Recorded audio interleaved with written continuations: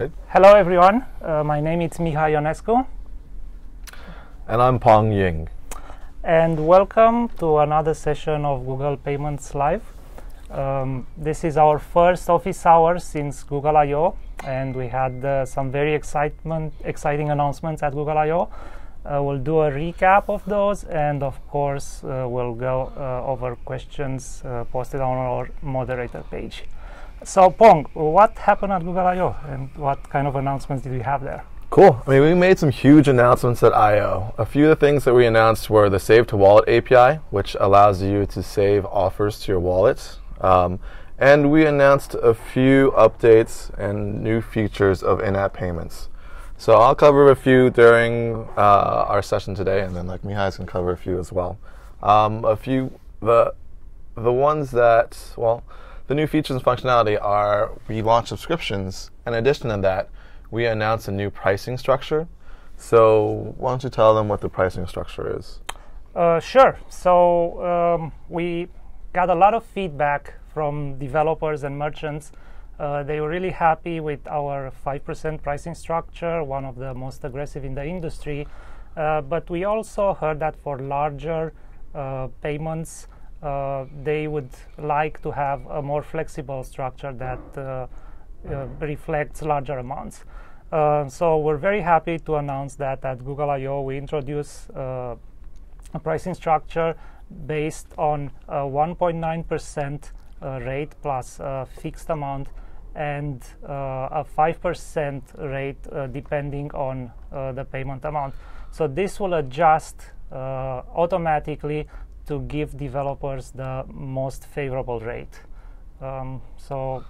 Yeah, it's great. I mean, it's great for a lot of developers are actually choosing larger order values. So something like, for example, one of the partners who was presenting with us, Kabam, they had average order size of something like $45. And 5% isn't that great, but 1.9% and 30 cents is amazing. So I think if you go out and you try to talk to credit card processors, I think the lowest fee that they typically give out is somewhere around 1.9% and 30 cents. So yeah, so you can't get better than that. And you'll notice that the threshold where we switch from 5% to the 1.9% rate is around $9 or so for US dollars. It will be different in other currencies. So check which one is best for you. Not to mention that Google Wallet for digital goods is a super easy API to implement. So if you're thinking about monetizing a web app now or sometime soon, be sure to take a look at the documentation. I mean, we're actually going to go through some of the subscriptions changes in JSON Web Token documentation today. And the link for the presentation that we gave at I/O is bit.ly/GWDG slides. That's Google Wallet for digital goods slides. And do you just want to cover it now? Yeah, sure. So let's take a look at the slides, specifically the slides about what changed before, how to add subscriptions to your JSON Web Token. So let's switch to the slides. Cool. So this, what you see on the screen right now is the JSON Web Token that defines a subscription item. If you're not familiar with JSON Web Tokens, it's basically a method to encode some JSON and append a signature to it. Because the way the API works, it's a JavaScript call to initiate the purchase flow. All of your information passes to the client side, and in order to secure this information on the client side, we pretty much append a signature, or we use JSON Web Token for a standard to append a signature to the data to make sure that it hasn't been altered. What you're seeing here is the item itself, an item that defines a subscription item. And the differences are highlighted in yellow. So here, the type is a little bit different. It's a Google Payments in-app subscription, and then it's V1. And then within the item request itself, you're defining the initial item, like it could be initial purchase, like something like prorated, or it could be a free trial for a month, or anything else. And then you're defining the recurrence. There's also a few options that you can do. Well, right now we only support monthly frequency, But in the future, we hope to support a few more different time cycles, like bi-weekly, monthly, or bi-weekly, annually, weekly, daily. So we'll give a lot of different options to the developers. Is there anything I'm missing, Mihai? I think that covers it. So as you can see, it's very easy to implement subscription. Once you implemented the single item payment, subscription is just a matter of adding a few lines to the JWT and processing some extra callbacks. Why don't you talk a little bit about the difference in callbacks for subscriptions? Sure. So there's one main difference in the callback, and this occurs when a subscription is canceled. So when a user decides to cancel a subscription within their buyer center, you'll get a notification on your server saying that we can no longer process the subscription, and your server should then end their access to whatever content that you're providing them. So all of this documentation can be found on our developers guide, and the developers guide can be found at developers.google.com/in-app-payments, plural. So yeah, take a look at it. It's there if you're interested, and it's really, really easy to integrate. I mean, we can go through the slides and then speak a little bit to the integration, but it's basically define a JSON Web Token, call our JavaScript library, and that initiates a purchase flow. And there's some post-back handling, but that's really easy as well. Great. So to recap, what we did at I/O, a new pricing structure based on feedback from developer. For larger transactions with high order value, we now charge a 1.9% plus a fixed fee. And for microtransactions, it's still 5%, and you will get the most favorable rate automatically. And of course, also based on developer feedback and requests, we added subscription support, which very simply and naturally can be integrated with your existing integration. Great. And there's more coming, probably, I think. And there is more coming. Stay tuned. Yeah, release and iterate. So you can start integrating subscriptions. Right now they are available in the sandbox. Very soon we plan to release them into production. If you have any issues, we have a group where you can ask questions, or at our next office hours session we can go over any of those issues. Yeah, these are bi-weekly, by the way. So we'll be covering any questions that you have about payments at Google or Google Payments.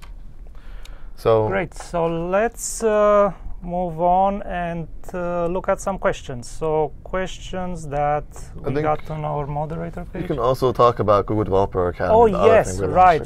So so many new things to talk about. So let's look at one more thing here. So also since I/O, we launched a new site for developers, which is called Google Developer Academy. And so it's at developers.google.com/academy. And if you go there, you'll find a lot of tutorials and courses covering all kinds of Google APIs. And in particular for Google Wallet, we have a new course called Google Wallet for Digital Goods, which gives you a step-by-step tutorial on how to integrate the API with your web application. Very simple. Go have a look. Just 4 simple steps, and of course we have a sample app that will guide you through all these steps. And in less than a day you can be set up and start making some money. So developers.google.com/academy. Cool. Great. Cool. So let's now take some questions. Yep, we're taking some questions from the what was it called again? On our moderator page, and maybe we have some others from other sources. So let's see. Let's start, since we've been talking about subscriptions. We have a couple about subscriptions. So let's address those. So for subscription, is monthly the only supported frequency? Well, right now, monthly is the only supported frequency. Like I said, we're looking to support additional ones in the future. I mean, it's only in Sandbox right now, and I don't really know the backend code that well, but I imagine it's like we're setting up a separate cron job or some time schedule. So it shouldn't be too difficult. I guess we're trying to just get it out in the wild and have developers start using it. And yeah, I mean, I would like to hear some feedback on what particular frequency would be more useful for developers. Is it, bi-monthly? You want to charge weekly? It would be great to know. Yeah, and I think we'll also do something like we'll enable developers to have a separate API call to initiate their recurrence requests. So like you could say, I want to make 12 recurrences, and then you schedule it yourself. Great. So also subscription related, when are you launching the new subscription API into production? So when will that happen? That's another good question, but because it's Google, unfortunately, we can't share specific dates, but we know that's coming very soon. I hope you all are enjoying it, I hope you are playing around with it in Sandbox, and the API won't change at all. So in order to change to production when production is ready, all you have to do is switch out your, you have to change production config in the loader, and you have to switch out your seller ID and seller secret when you're defining your JSON Web Tokens. So it may happen sooner than you think. If you plan to add subscriptions, get ready, implement in the Sandbox, and then it will be just a matter of flipping a switch to enable it in production. All right, so one more question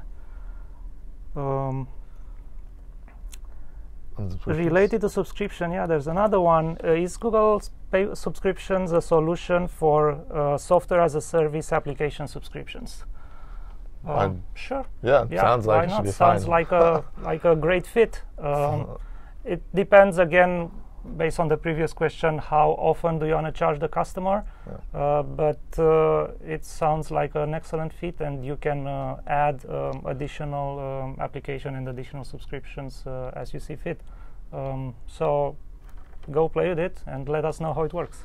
Yeah, so I mean, Google Wallet for Visual Goods has been optimized for Visual Goods. I mean, if you're selling something like a service, you can also use it. It's just like it depends on what additional information you need to provide within the purchase experience that sometimes Google Wallet for Visual Goods may or may not support. But I think in this case, where they're trying to sell software as a service, that it should be completely fine. Yeah.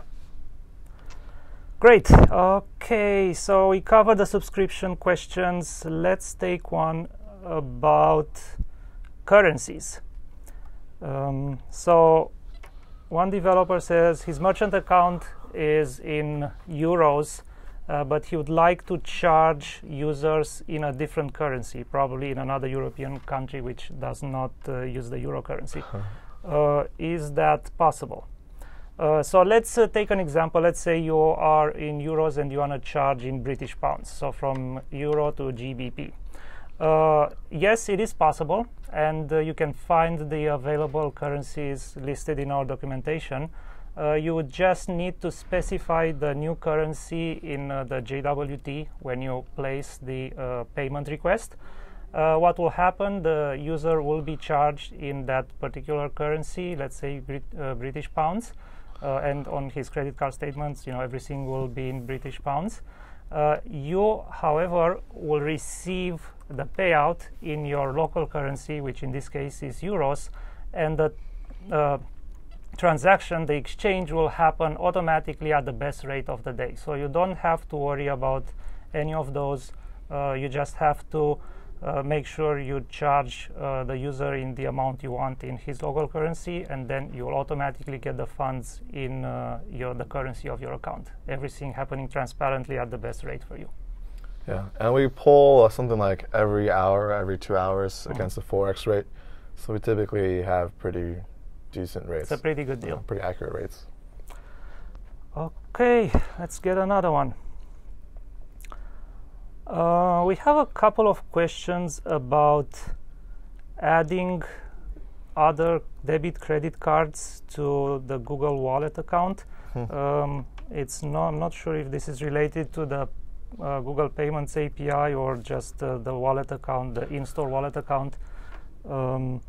So I think that one may be for adding additional cards into the offline wallet, into like NFC wallet. Okay. That's what it sounds like. That is another good question. I mean, we're always trying to expand the availability and usability of wallets. Right now, I mean, it's MasterCard, Citi MasterCards, but we are looking to expand. I would say to stay tuned for announcements in the future. I mean, this is Google. We can't pre-announce anything. I would love to be like, yes. But we'll see what comes down the road.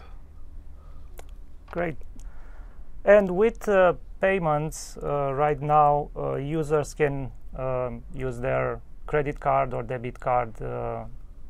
It's for the online API. Yeah. So online payments supports all credit cards, all networks, all major networks. It's just the offline NFC portion that is limited to Citi MasterCards right now. And of course, we're looking to add new forms of payment to both, including local forms of payment. So good. So we covered that. Let's see. There's a question about using Google Wallet on a rooted phone. So I think that one has been also answered in the past. We strongly recommend not to install or use Google Wallet on a rooted phone. The reason is when you root the phone, you remove an extra layer of security. So of course you can use it, but then you have to know what's happening on your phone, and you'll be responsible for any applications trying to steal your PIN or do stuff like that. So the short answer is don't do it.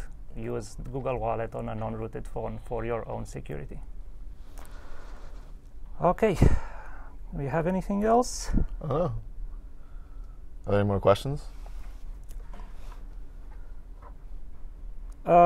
There are along the same lines about loyalty cards to Google Wallet. So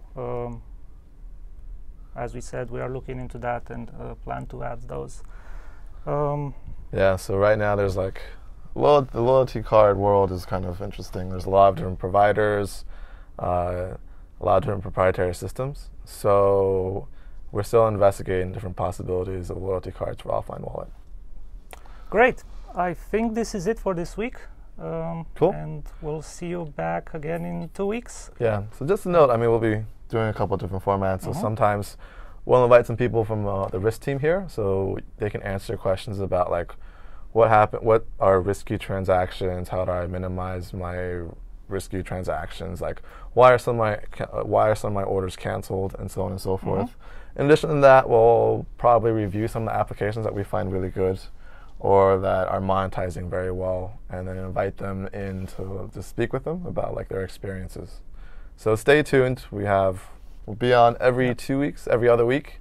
Post any questions that you have. Tell us what you want, and we will try to fill your needs. Great. Bye. Cool. See ya. See ya.